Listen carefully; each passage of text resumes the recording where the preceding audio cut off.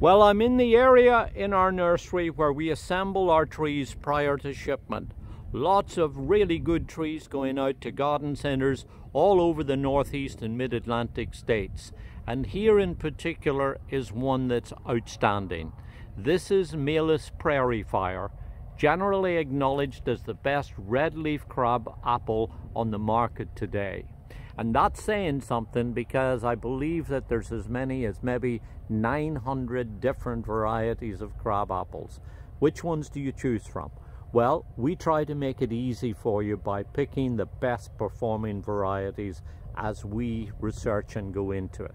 And this particular variety has, as you see, lots and lots of really pretty, brightly colored flowers that persist well on the tree. They last a good long time. They're also slightly fragrant and of course attract pollinating insects. When the petals fall off, they don't make a mess, and behind it are purplish colored leaves that persist with its color well through the rest of the season, turning eventually a dark green color in summer, and then after that they carry small purplish-red fruit, little crab apples, that of course persist well into the winter time and provide nourishment for birds, etc. So there's a lot going for it. But also let me tell you that this variety only gets to about 20 foot by about 20 foot wide. It's got a rounded kind of shape.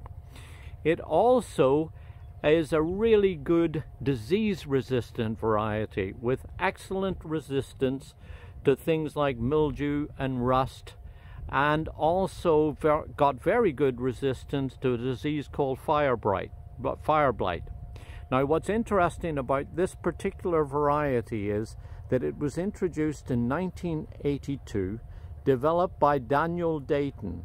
Now, Daniel was a World War II veteran that became a professor of horticulture at the University of Illinois, and one of the projects that he worked on in conjunction with Rutgers and Purdue University was to develop apples that didn't need to be sprayed, that had naturally good disease resistance.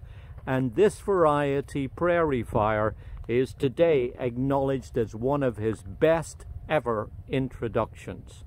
So if you're looking for a really nice, very colorful, easy to grow little flowering tree that will give you gorgeous color in springtime, beautiful leaves during the summertime, and persistent little fruit or going into the autumn time, and all the time growing no more than 20 foot high, then look for Malus Prairifire. It is, in our opinion, the best of the red leaf crab apples on the market today.